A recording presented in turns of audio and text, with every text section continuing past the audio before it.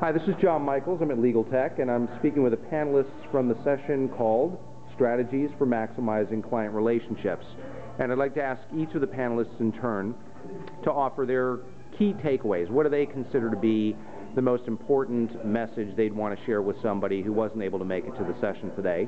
And we're going to start with Paul Bonner of Haynes Boone. I would say that the key thing is a partnership between IT and business development. It's communicating to know each other's general priorities. So business development knows not to come knocking, asking for a server for the new client analysis tool when you guys are rolling out all of Office 2010 and the new Windows and desktop upgrade or something like that.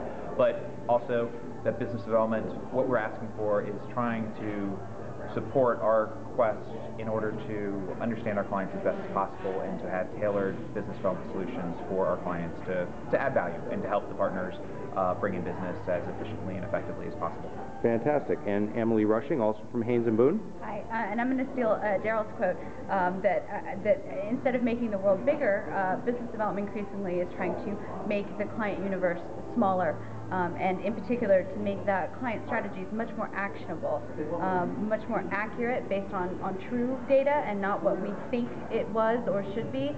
But that looks like a lot of data. That's big data, that's big systems, and that's a lot of analysis. And I think that that's the future of business development and competitive intelligence for law firms. Fantastic. And Darryl Cross with LexisNexis, any final thoughts? Yeah, I'd like to agree with both of them. I think what's really important is in the past, there used to be just these big Excel spreadsheets ranked by revenue of what's most important client.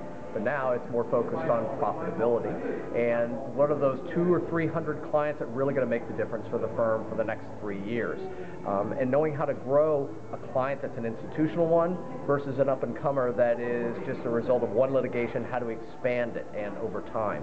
So knowing who those clients are among the thousands of clients is actually what the big role of technology, data, and brain power that we're trying to talk about today. Fantastic. Thank you all very much.